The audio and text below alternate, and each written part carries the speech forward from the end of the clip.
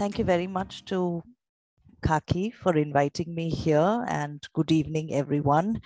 I'd also like to thank Bharat, Diksha, and Kaiwan, and of course Farokh for this whole idea about doing a talk about the Dutch in India.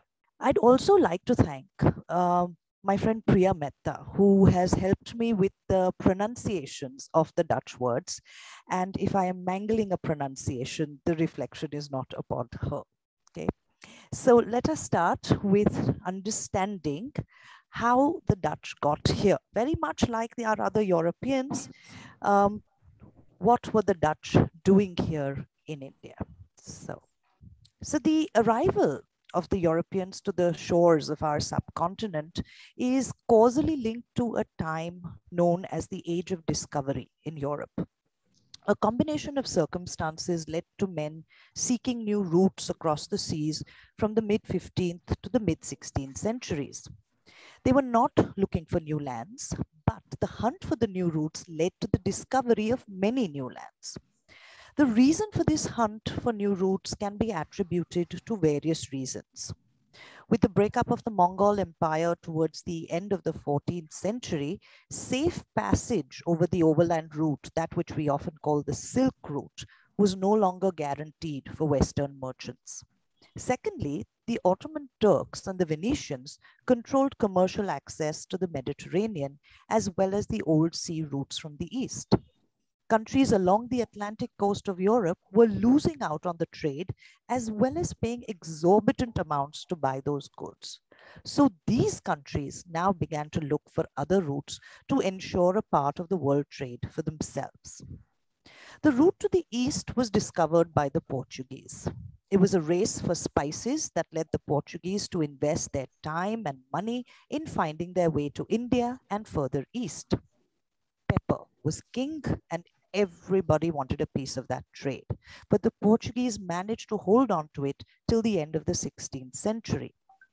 In the latter half of the 16th century, England, Holland, and France, all growing commercial and naval powers, waged a fierce struggle against the Spanish and Portuguese monopoly of world trade.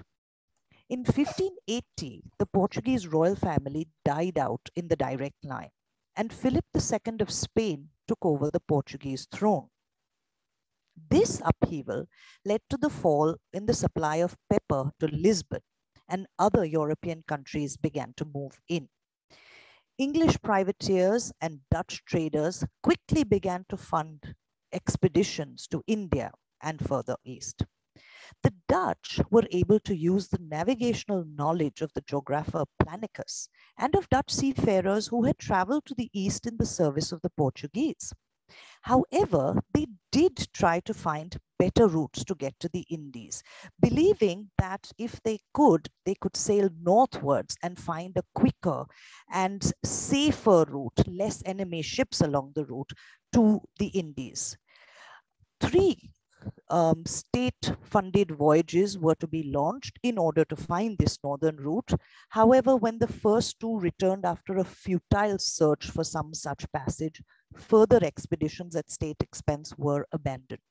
The Dutch state promised significant rewards to anyone who managed to find the northern route, but it was not to be.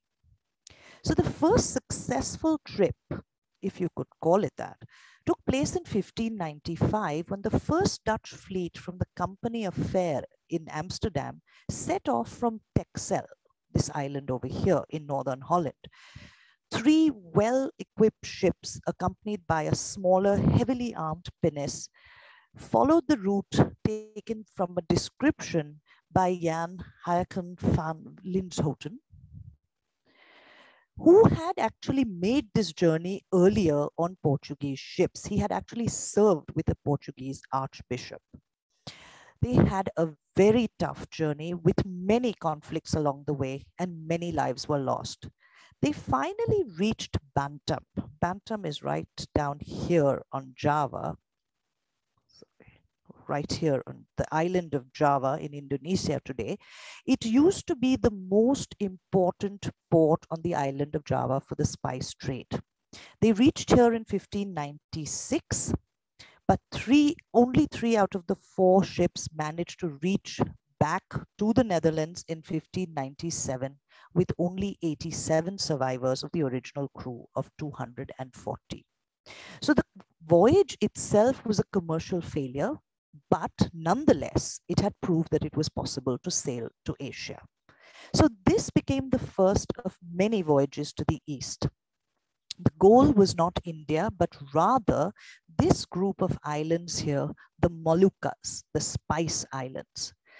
Small individual merchant companies put together fleets of 4 to 5 ships, and they sailed out of Rotterdam and Amsterdam for the Indies. But the competition between all these companies was not helping anybody. It pushed the prices down, and the expeditions were already very, very expensive. On top of that, the traders also had to be protected by the Dutch Navy from the Portuguese, so they had to pay the Dutch state. So that took away further profits. So the Dutch merchants finally came together, and after very, very difficult negotiations among the various companies, decided to set up a single joint company, the Dutch East India Company. Also often called the United East India Company or the Verenigde Oost-Indische Company. It was established on the 20th of March, 1602, and they were given the monopoly for all Dutch trade and shipping in Asia. Building up a trade network far overseas in a time of war with Spain and Portugal required a huge sum of money.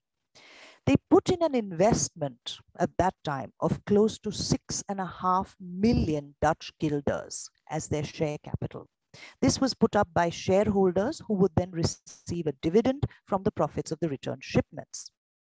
Anybody could invest. The shareholders came from all walks of life. You had daily wage workers, you had preachers, doctors, big merchants. And we can see this in the amounts invested because they vary from 50 guilders to 85,000 guilders. The VOC, as it was called, was granted a patent by the Dutch States General, their parliament. Apart from granting them a monopoly in trade, it also granted them the right to build forts, wage wars, and conclude treaties in the name of the States General. In addition to the trading, the company also had to help in the war against Spain and Portugal by bringing in more money. The war fleet would in turn help defend trading positions in the east. And the English competition was also allowed to sail close to the Moluccas in the hope of harassing the Portuguese. The VOC itself was a very large organization. It was divided into several chambers: Amsterdam, Zeeland, Delft, Rotterdam, Home, and Inkhausen. Each of the chambers had their own directors, their own shipyards, their own warehouses. This is a drawing of the shipyard in Amsterdam.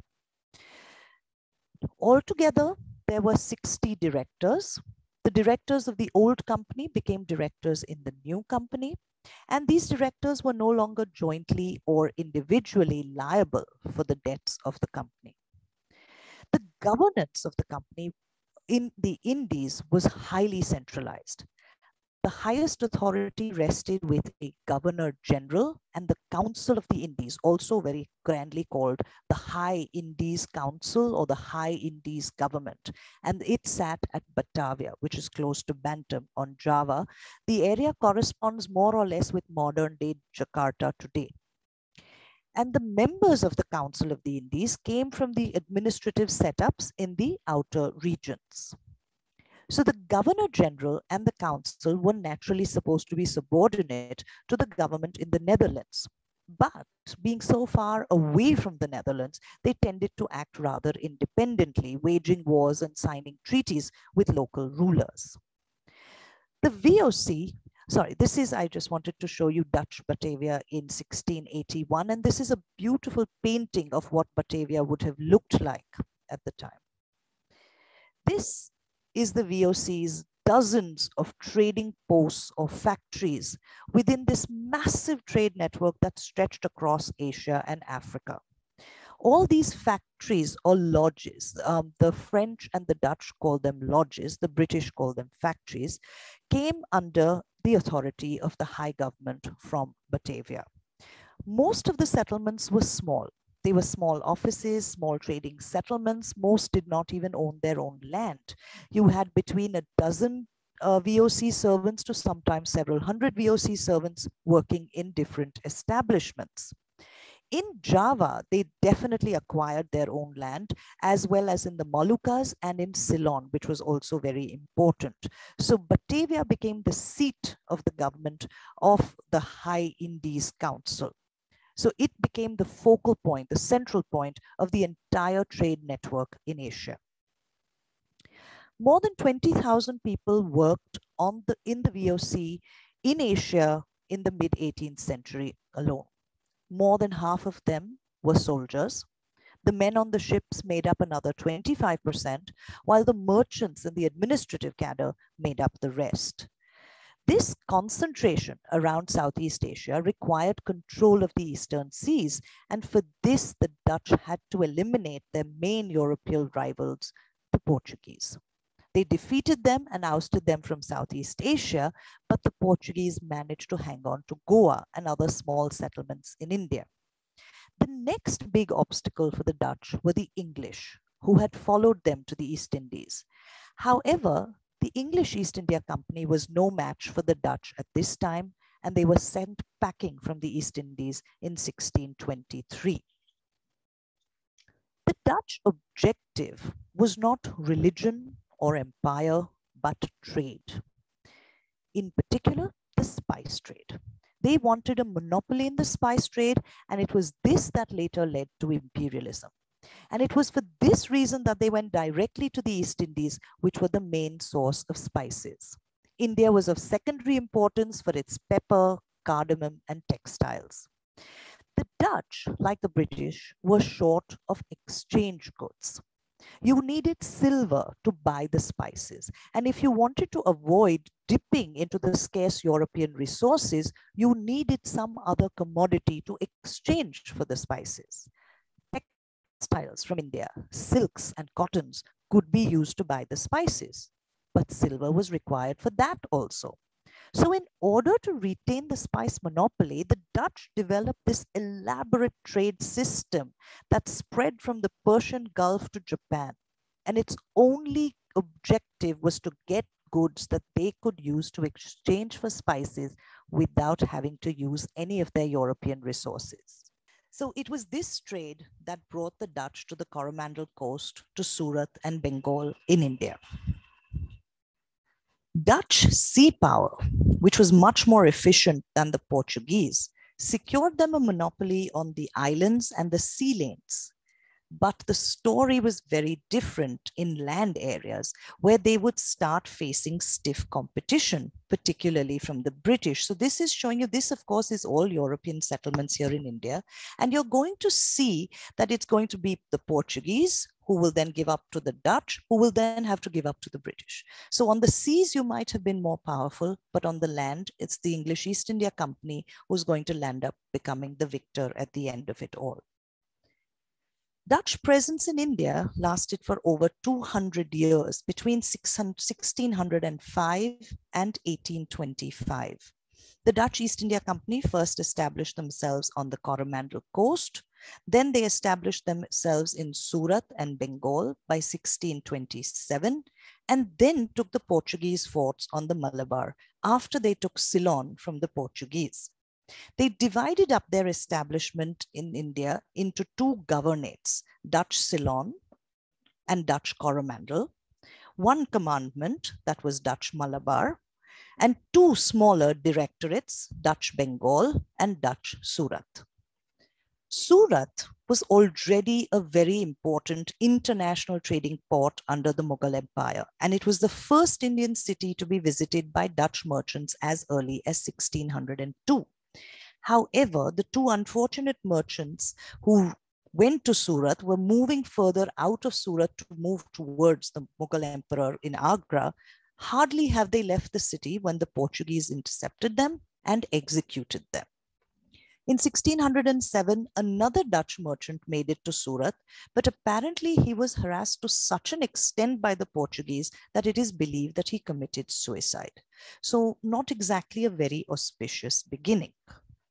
So if we go now to Dutch Coromandel, the Dutch settled on the Coromandel coast in 1605 and set up a small establishment at Masulipatanam.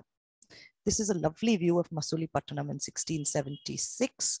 And we have another slight similar one in this lovely black and white drawing.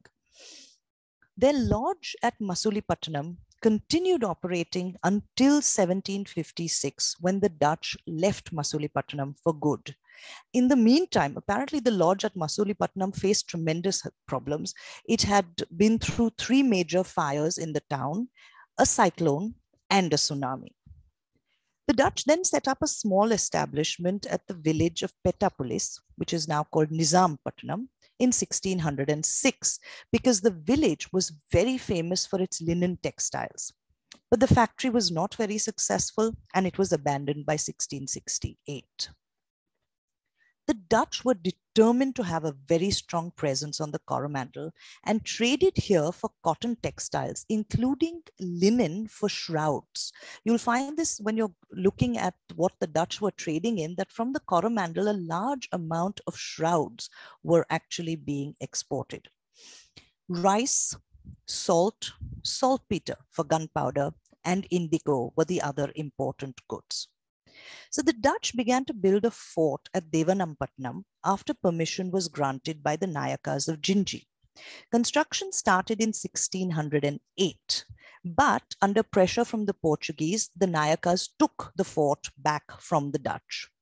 The area was buzzing with trade. Sandalwood, camphor, cloves, nutmeg, mace, velvets, porcelains, copper and brass all sailed out on ships from this port.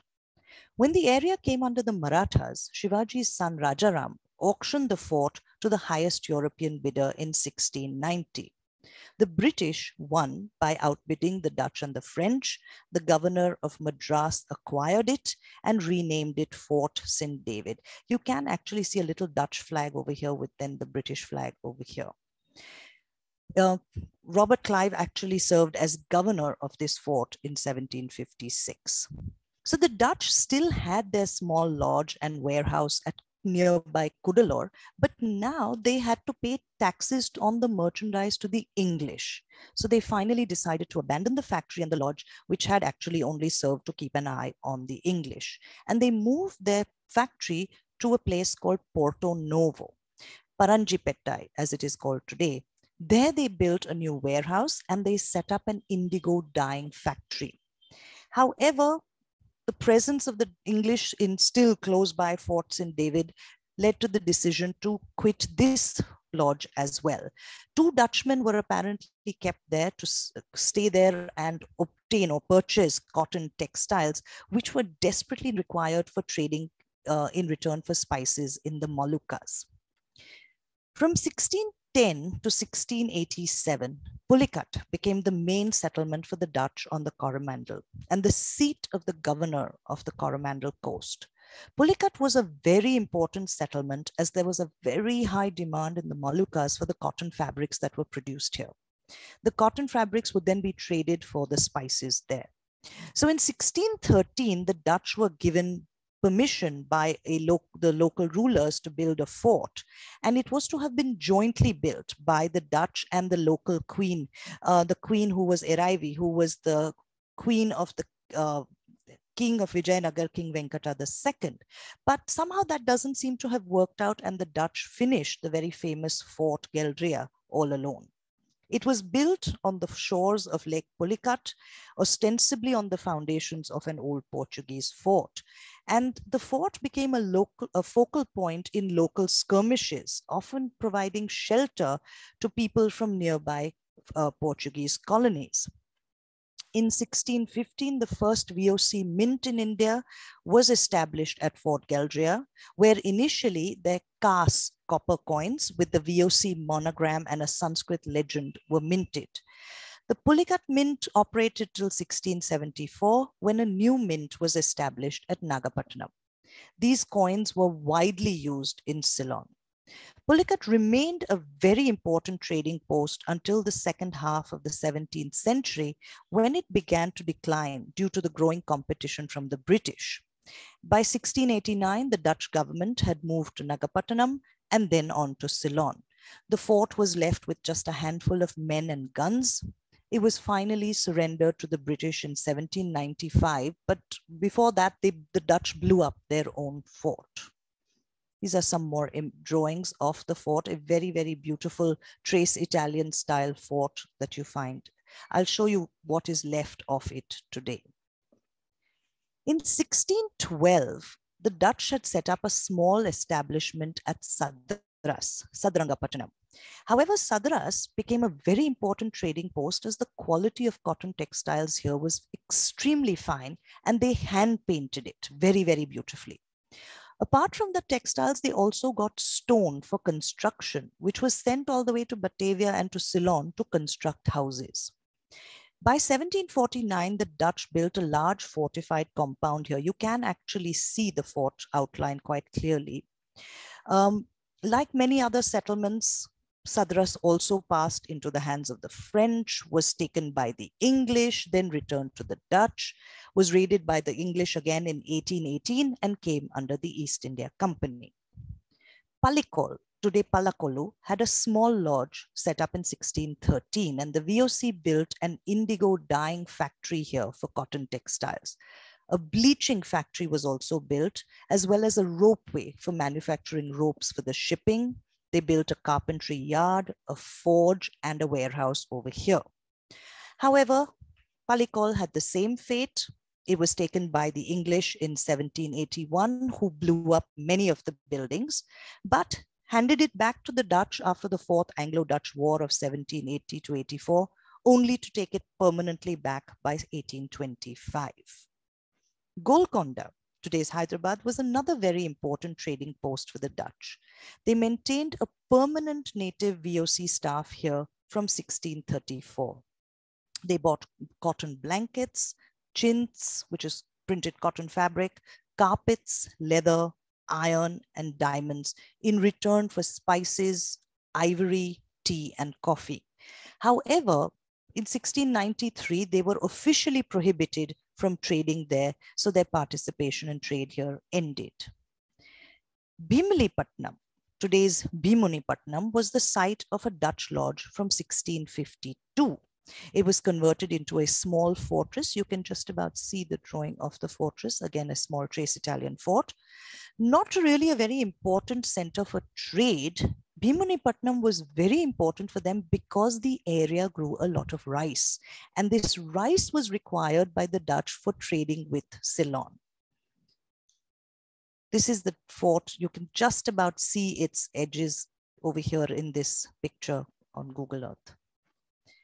In 1658, the Dutch captured the town and fortress of Nagapattinam from the Portuguese, but they subsequently lost it to the local Nayaka ruler. However, it was taken back by the Dutch and came under the VOC governorate of Ceylon. Legend has it that a huge tidal wave destroyed the walls and most of the town, and the Dutch used the rubble to build their new fort, Vijf Zinnen.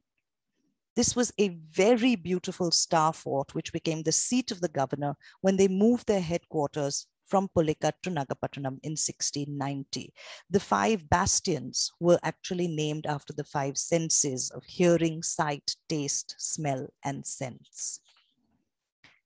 Pondicherry, which everyone believes only was the French, was actually bought from the Mughal emperor by the Dutch at the cost of 50,000 pagodas. This is a gold pagoda. It was a gold currency minted by local rulers as well as by the British and the Dutch and the French. The Dutch minted their gold pagodas at Tuticorin and Colombo in Ceylon.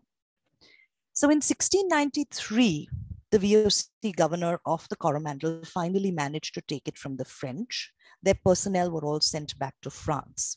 And the Dutch built a huge ring wall around the city, as well as other small strongholds. So this is the wall that they built around. This is the original fort, secondary walls here, bigger walls around, and they built smaller outposts 7 of them around the city itself. Um, the Dutch high government in Batavia thought this was a complete and utter waste of money. And it actually turns out that they were correct, because the war between France and the Netherlands in Europe ended in 1697. And by the peace treaty that was signed, Pondicherry had to be returned to the French. The French did agree to pay 16,000 pagodas to the Dutch for all the fortifications that they had constructed. A large Dutch warehouse to store textiles from the North Coromandel before they were sent off to the East Indies was set up at a place called Jagaranayakupuram. Today it's called Kakinada in Andhra. And this was set up in 1734. It became one of the most important VOC settlements on the Coromandel coast, surrendered again very often to the British, to the English, only to be returned to the Dutch because of events in Europe. In 1881, it was finally handed over to the British. In Dutch Bengal, the first Dutch ships of the VOC arrived in 1615, but their permanent settlement at Pipli only came up at 1627. Pipli is today's Baliapal, because there was tremendous political unrest in the area. The Dutch were very interested in trading for cotton and silk textiles, opium and saltpeter from Bengal. And they tried very, very hard to get a monopoly in the trade of saltpeter. Dutch ships used to make a biannual journey to Bengal. They would leave Bengal at the beginning of what is called the northern monsoon, somewhere around 10 to 15 September, from where they would sail down the Bay of Bengal to Gale in Ceylon, where they would take on cinnamon, and from there they would sail to Batavia. They would come back a second time in April. A big problem that the Dutch had here was the fact that their big ships didn't do very well in the fast-moving waters of the Ganga and its tributaries. And apparently the VOC lost 12 large ships in the river and at the mouth of the river. And so then they realized, learned their lesson, and began sending smaller ships to Bengal. The Dutch decided to build their settlement at Pipli because saltpeter was purified here. However, by the middle of the 17th century, Patna and Siopra or Chhapra became the main centers for saltpeter. The settlement at Pipli turned out to be not so very favorable because of very frequent flooding and many, many sandbanks. So they thought they might run it as a transshipment port. But by 1670, the port of Pipli was so badly silted that it was abandoned. And Hooghly became the chief settlement for the Dutch in Bengal. Hooghly had been a Portuguese settlement till 1632. The Dutch set up a trading post here and gave it the name Hooghly after the river Hooghly in the Gangetic Delta. To begin with, it came under the jurisdiction of Dutch Coromandel, but the trading post became more and more important and it got its own management. In 1656, the lodge at Hooghly was washed away in a storm surge, and so they decided to set up a new settlement at nearby Chinsura. But it was still officially called Hooghly, which is why it's called Hooghly Chuchura in this picture. Chuchura is the name for Chinsura today.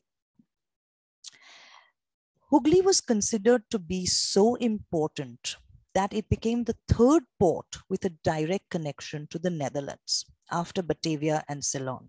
The VOC considered cargo from Bengal so very valuable, and for ships to sail from Bengal to Batavia and then to the Netherlands meant that they would arrive in Europe at the very dangerous sailing season of autumn, which they were unwilling to risk the cargoes for.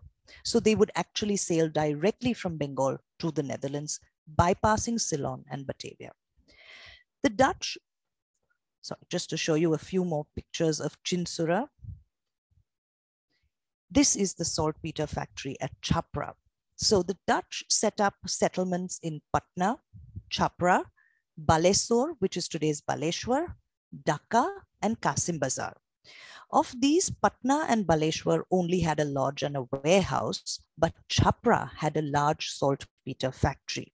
The saltpeter extracted here was sent directly to the Netherlands. The settlement in Dhaka itself was very small. It was just established because it was the seat of the Nawabs, and it was easier and rather useful for getting permits, farmans from the Nawab. Kasim Bazar, which lay 250 kilometers from Hooghly, was the center for silk production. And by 1715, the VOC employed about 4,000 local silk winders over here. On the northwestern coast, Dutch Surat, and this is the spelling they use, that's why I have continued with it, the VOC set up a flourishing trade network with a number of smaller establishments in the hinterland. So Agra and Burhanpur are not on this map, but that's why it's marked as they're further in the hinterland.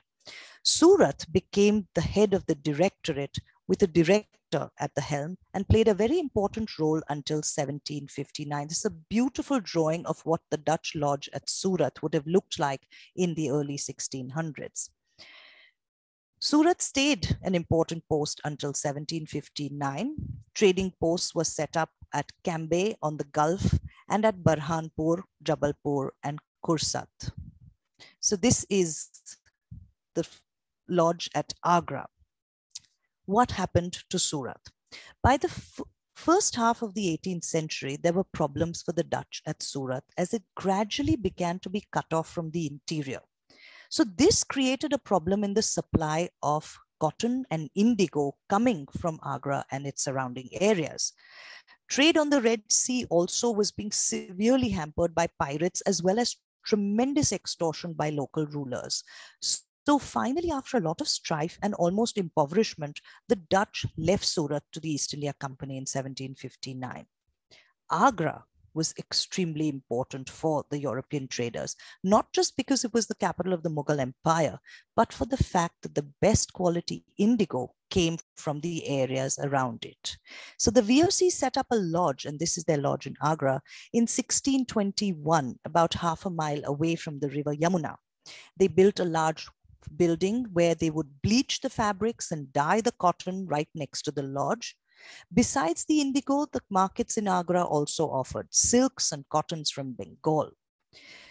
Agra was 6 weeks away from Surat, traveling by road. And because of this, inspectors from the VOC from Batavia very rarely came to visit this warehouse. This unfortunately allowed the VOC servants in Agra to make absolute fortunes in private trade.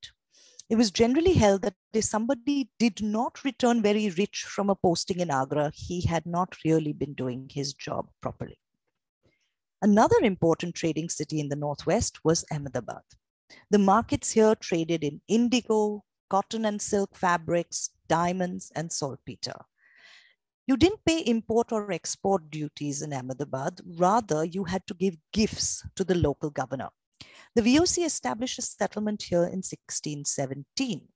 However, with the decline of the Mughal Empire in the early 18th century, trade declined and the road between Ahmedabad and Surat became very dangerous.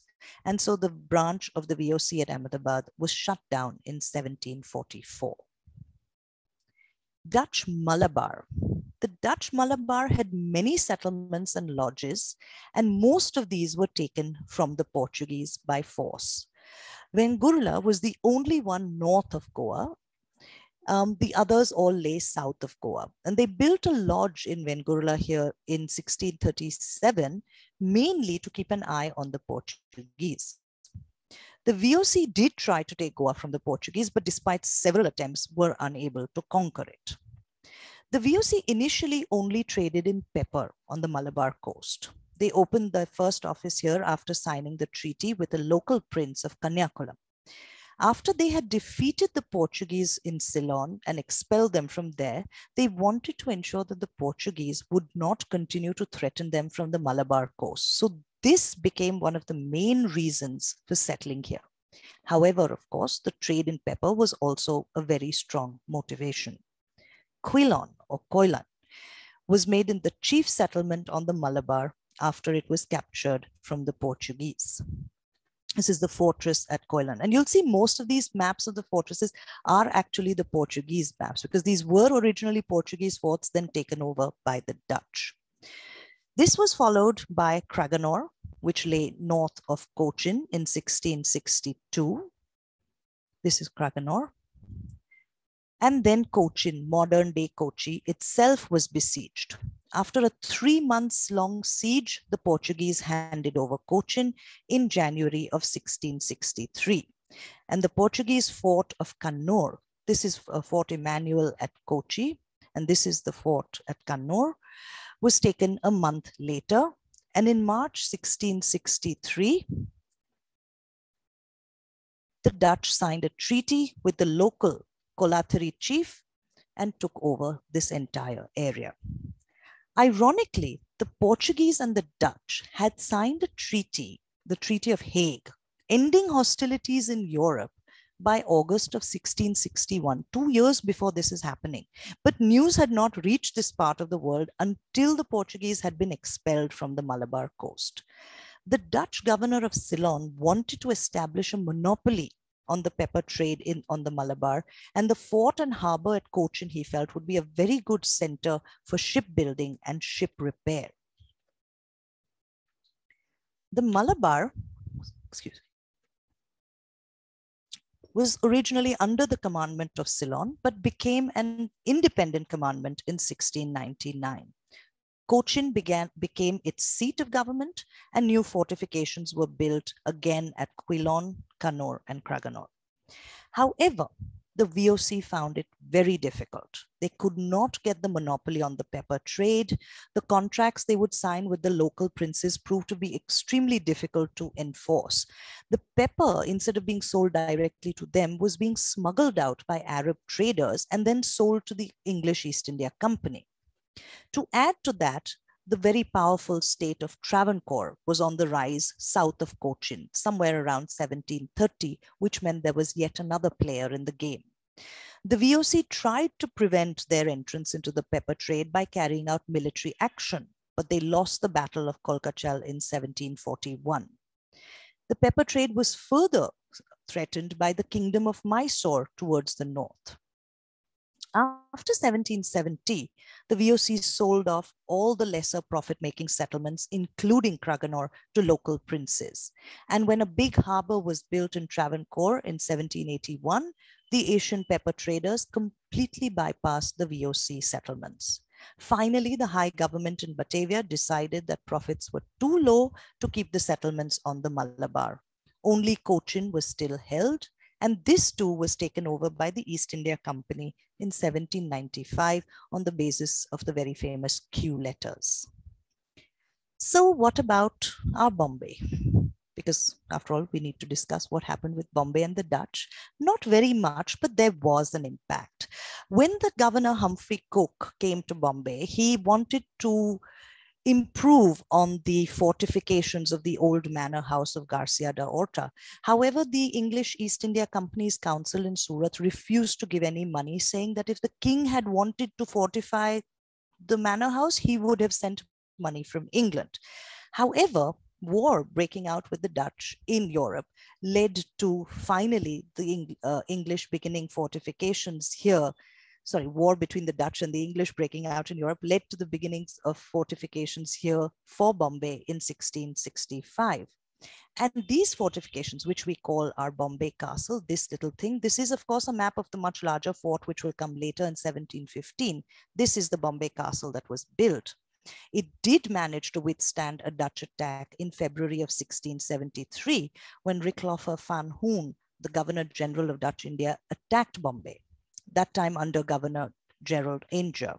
The Dutch apparently found themselves facing quite a large amount of fire in the form of 100 cannon on the fort and other 80 pieces at other convenient strands. The Treaty of Westminster, signed in 1674 between England and the Netherlands, ended the hostilities and relieved the English of any kind of further attacks on Bombay. So the VOC itself can be called one of the most successful companies of all time.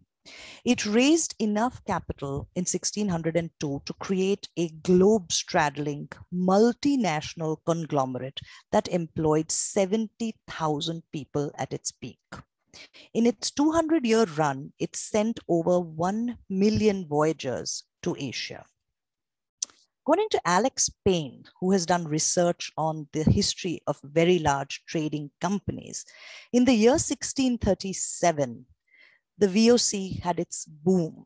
Sort of combined with the very famous tulip mania, the worth of the VOC was estimated at 78 million Dutch guilders, which, if you take adjusting for inflation, translates to somewhere around $7.9 trillion in modern terms, modern dollars.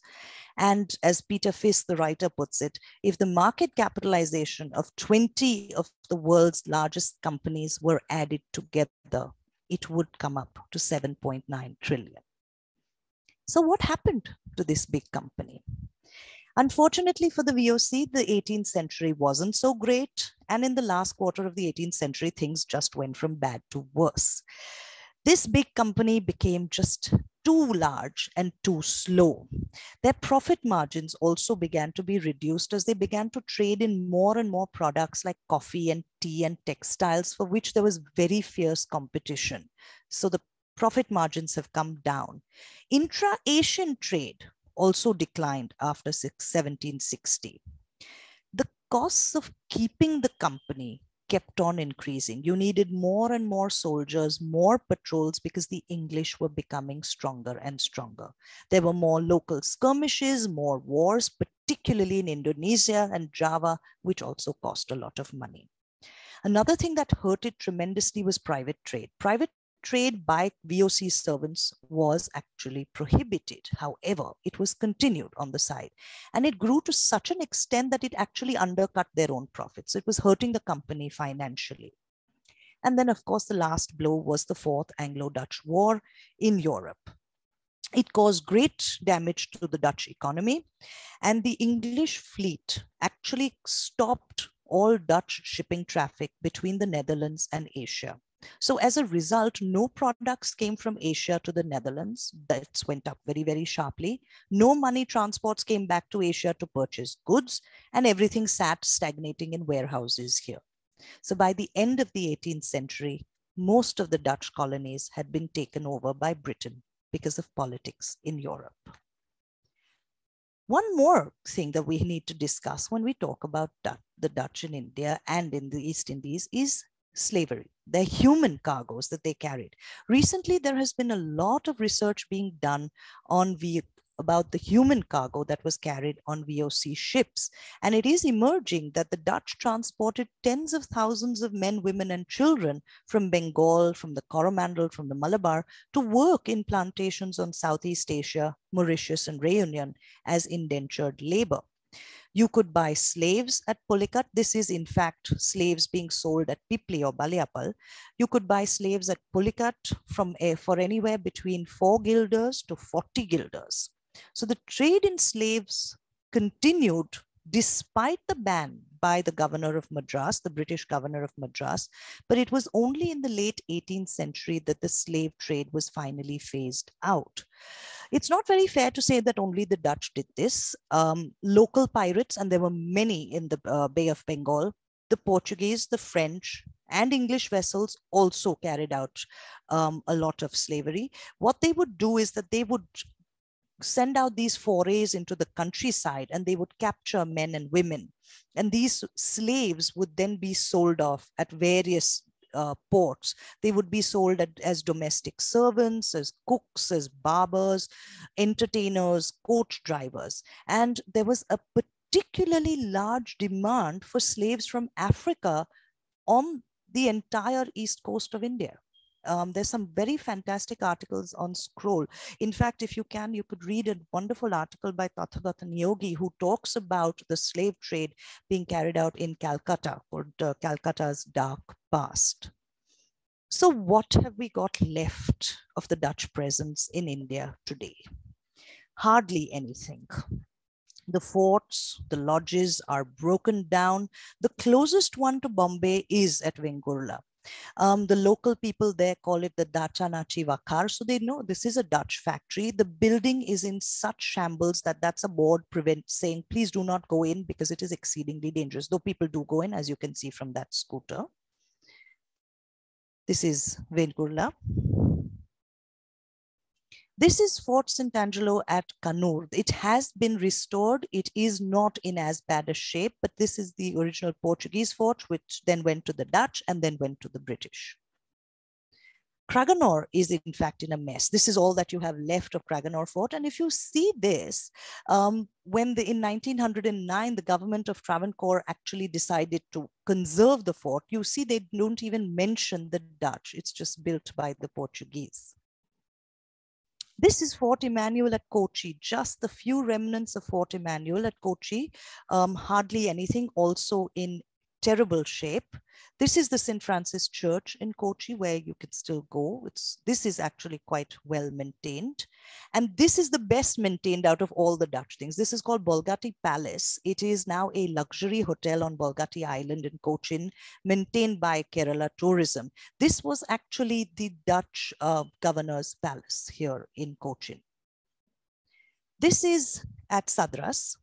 The fort at Sadras has had a restoration by the ASI so that you can see this. They have a Dutch cemetery there. So the only vestiges that you will find now definitely maintained are the cemeteries. This is the Dutch cemetery at Sadras. This is Pulicat, the very famous Fort Geldria, almost totally gone, but you can still see its outline. What's remaining of it? Cemetery. This is the gate to the cemetery. These are the Dutch graves in the cemetery at Pulicat. This is, of course, the Dutch Armenian cemetery at Surat. Surat also has a Dutch garden. I tried to get pictures of it, but I found so many pictures of European gardens being called Dutch garden at Surat. So I decided, since I had not personally seen it, I would not put it in. This is the cemetery, the Dutch cemetery at Chinsura. And this is the old Dutch church in Hooghly. Unfortunately, its tower is gone, just the church is still remaining. This is from Patna. This is the facade. This is the record room that was there in the Dutch factory.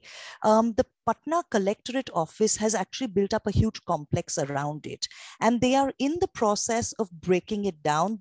Thankfully, Intac and others went to the Supreme Court and they've managed to stop it at the moment. There is a Supreme Court stay and it hasn't been broken down. There are other small Dutch buildings also within the complex, but they are in a very bad state and will probably be torn down quite soon. This is the only one that is sort of in a decent state. So moving on from that to food. The very famous Surti naan khatais are supposed to be a remnant of the Dutch. And of course, there are many, many, many different stories about how it happened. The idea was that there was a bakery in the Dutch factory at Surat. And when the Dutch left it, they gave it to 5 Parsi bakers, out of whom one chap, Framji Pestanji Dotiwala, who still runs this bakery, whose family still runs this bakery, apparently continued manufacturing the very famous bread that the Dutch were making there.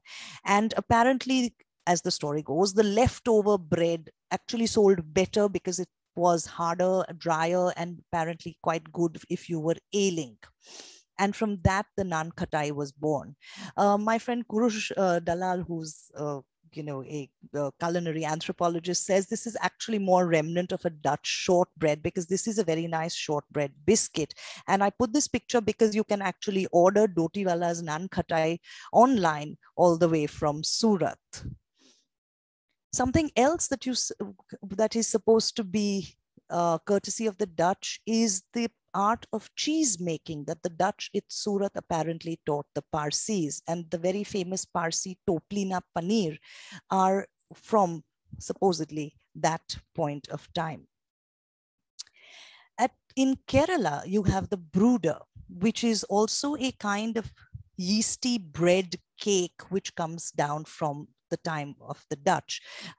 It looks like bread, but apparently tastes like cake. It's flavored with nutmeg. There are apparently only 2 bakeries that still continue making this in Cochin. And they do very lovely ones at Christmas time, apparently with orange peel, etc. I have not tasted it. I'm taking somebody else's word for it. But brooder also can be found in different forms in Malaysia and in Ceylon. So this is something that sort of continues across this East Indies area. So with that bit of sweetness, I'm ending my story about the Dutch in India. I'm going to remember this when I eat my next installment of Tokri na paneer. Let's look at the questions, Doc. Yeah, sure.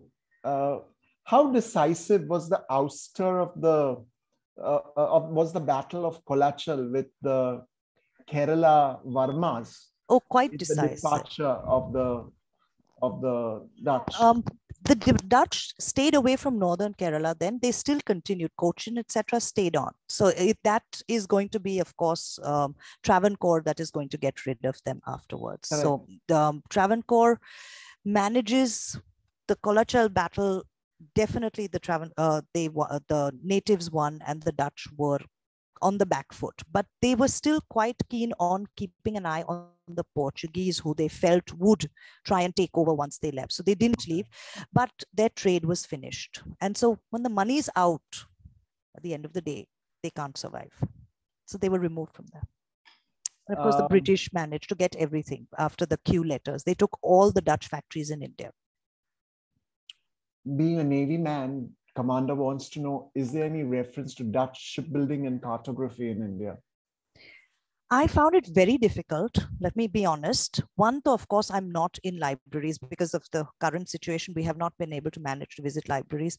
I did not find too much about Dutch shipbuilding, though they do mention wanting to make repair yards. In India, I didn't find anything where they were actually building the ships. The ships definitely got built in the Netherlands only. But repairs were definitely carried out in the larger ports like Cochin. Lots of compliments coming in, including from Dr. Ramana. Thank you, ma'am. Thank you very much. Good. Completely spellbound, says somebody else. Question for Khaki, really. Can we have a repository of all these talks on our website? Good pics, nice presentation. You narrate very well. Thank you very much. Let's go back to the questions. And Parag Godse wants to know, he wants to know, when the ships would travel to Java and Jakarta, that is eastwards, where would be their stops or refueling points? They went straight from Bengal down straight to Ceylon.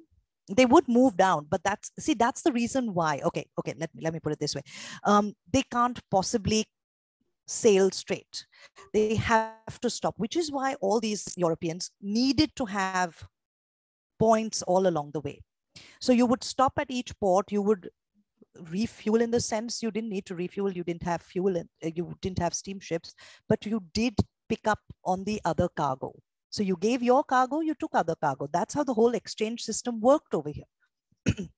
And it kept going on until you got to Ceylon. And then from Ceylon, you had a little bit of a sail to go straight across to Java. Okay. You'd shown a picture of Batavia, Doc. So yeah. Somebody wanted to know who was the artist. Okay, sorry, I have it there on the picture itself. Would you like me to go back? Yes, or can please. we? Yeah, sure. Let me just share. Or we can go back to it afterwards. After the questions, yeah. Please remind me on it. I might forget. Yeah. A similar question about the artwork on Masulipatam. So Rajinder wants to know. Yeah, it's also over there. If you do run Google searches on these names, you will find, you have to hunt, but you will find. Most of it is freeware, but some of it is not. But right now, the Rijksmuseum has just opened up or digitized their collections. And that is marvelous, which is how we managed to get the Chinsura and Hooghly factory paintings. Yeah. Kaizad says he's seen a house in Cochin called Bastion House. Any connection to the Dutch? I do not know, Kaizad. I'm sorry. When I did go to Cochin, you see, I wasn't working on this paper, so I hadn't really looked around for the Dutch so much. But I shall look it up. Thank you for telling me. He adds that it is supposed to be a Dutch property. Today it houses government offices. May very well have been one of their buildings because after all, it was the governorate of the Malabar. So probably what could have been a building there. What was the emphasis of the Dutch on religion? Was there no attempt at conversion to Christianity? I haven't found anything that talks about missionaries coming here at all. I haven't found anything that said that. So everything points to them just being a company interested in making money through trade. So no, I have not found anything that talks about them being interested. The Portuguese definitely converted a lot of people, but none of the other three did actually. And there are no churches. There are no. The church that we have is actually the Portuguese church. Yeah, St. Francis. Yeah. And let's move on and see for other questions. Trankebar is Danish, not Dutch. Yeah. Okay, we still have time for about 5 more minutes. If anyone would like to ask any questions by unmuting themselves or keying them into the chat box. We still have time for 1 or 2 more questions. Can I just show those pictures? Yes, please. Yeah.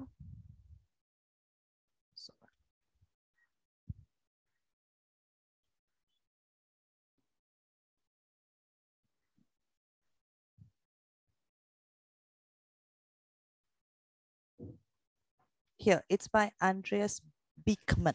And the Masulipattnam one is here. This is from a book by Philip Baldes called The True and Exact Description of the Most Celebrated East India Coasts of Malabar. So you can find this one online, both of them online. Yeah. I have one final question. Is it possible to visualize a scenario in which the Dutch East India Company was stronger, more long-lived, stood up to the British East Indian Company? What would have been the scenario? See, the Dutch didn't want, let's put it this way, the British very cleverly realized that rather than just constantly sailing up and down, and see, they weren't really, the Dutch were not so bothered about India. They wanted the Spice Islands, whereas the British didn't bother. Once they'd been chucked out of Ambon, which is the very famous massacre of Amboina, they really didn't bother with it. And they figured out after 1757 that if we want our trade to work, let's take the money from here. So that's how that system worked. Whereas the Dutch are still using the money that is being raised in the stock exchanges in the Netherlands. I don't find them being at all interested in managing a large chunk of India. They're quite happy having ports, factories. Their primary goal is exchange goods. They do not want to use their European silver. They would rather have goods that they will use to exchange other goods for. And that's it. That's all it was. And finally, they had to hand over. I mean, it wasn't that they wanted to hand over. After 4 Anglo-Dutch wars, they actually had to hand over all their territories in England to the British, to the English East India Company. Akshay's question is that in the map of Bombay that you showed, there were different gates like Apollo Church and Church Gate. So does the church gate that we have today have roots to that? The answer yes, to of that course. Is yes, of course. St. Thomas. And we have one Commander Narayan says there is a difference between the public sector and the private sector. But Commander, the East India Company was also private sector. Adil says there's a book on BOC released at Baudaji Lad Museum a few years ago. Is that the same book by the ex-ambassador to the Netherlands? Because he's done a beautiful book, but I could not lay my hands on it. He has done a very nice book from the time he was there. He's saying yes. Okay. Adil says yes. The VOC was government, Commander, the VOC was backed by the government, but it was definitely a private company. I know if you read a lot of them, they'll say the state owned it, but the state just gave it complete and utter backing and allowed them to sign treaties and fight wars in their names. And the only thing they did was allowed them to use the Dutch Navy, but for which also they took the paisa. Adil, could you key in the name of the book? There's a question from Ankur. I did have that somewhere.